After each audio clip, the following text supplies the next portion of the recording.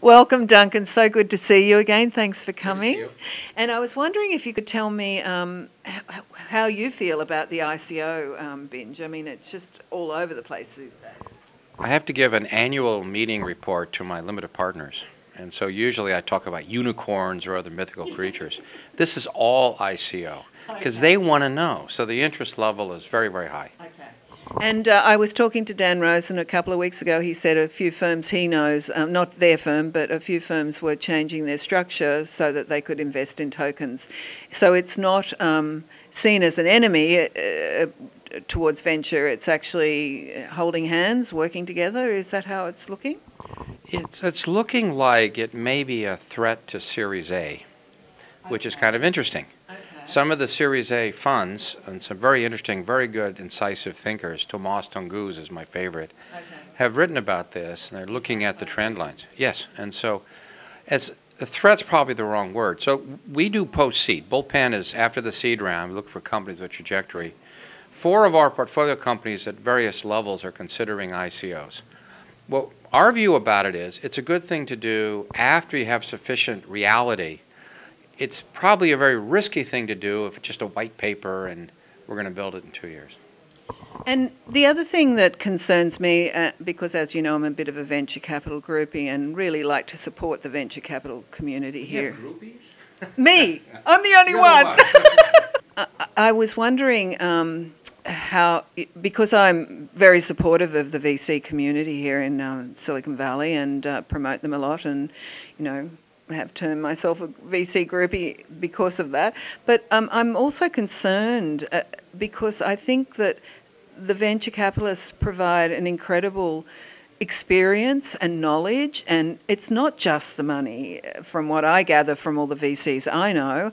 And I wonder how that's going to affect startups that are just raising ICOs and not having that sort of advisory capacity and that investment in the company like a venture capitalist. Obviously, there's bad stories about venture capital, but there's also a lot of good ones. Very good question. When you look at there are 2 themes I'm going to get to. One is the constipation in the capital markets has led to this being very exciting to people. But the second is the VCs who are coming in and the best token ICOs appear to be those that have made progress with VCs first and then launch second. The data says about half of the big ICOs have VC backing, and a lot of the small ones don't. So it's like it's pruning itself to the better and the worst ICOs. So the VCs are not going to be pushed out of the system or go away. It's a different value add. The constipation problem is very real.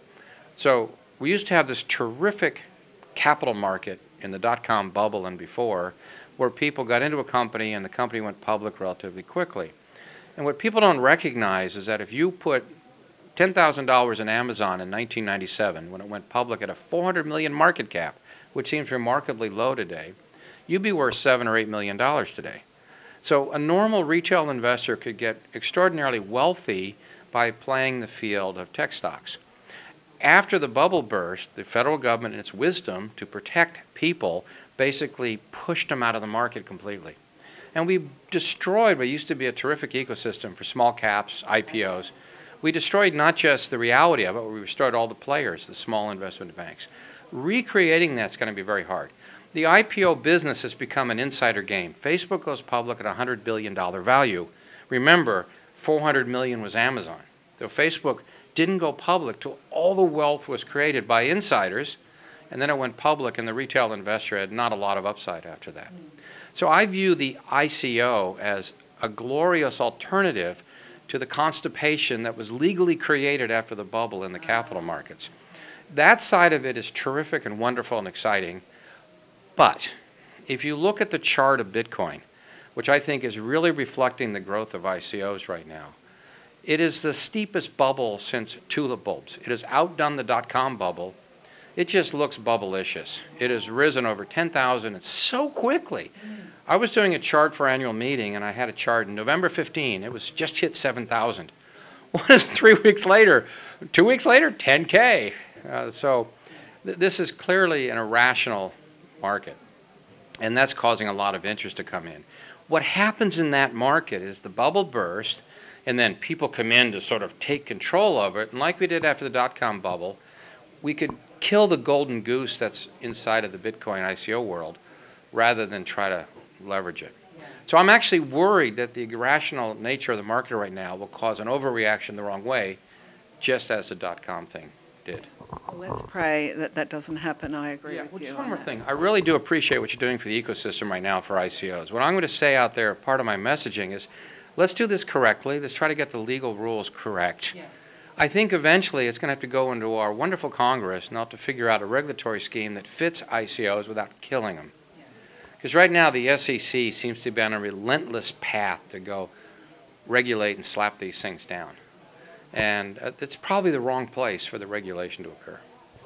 So I'm going to ask you another question, and you know, you can let me know if you want to answer it or not. But I'm very fascinated by what's happened in the last 6 months in the ecosystem with all the negative press that media, the big media, have been launching about venture capitalists and also about Uber and Theranos, and so there's quite a lot of negativity out there, and it's affected some of my events in the sense when I pull venture capitalists in, I get hundreds of people on the streams and hardly anyone wants to come and sit and watch and listen. I am still sitting up the back listening avidly.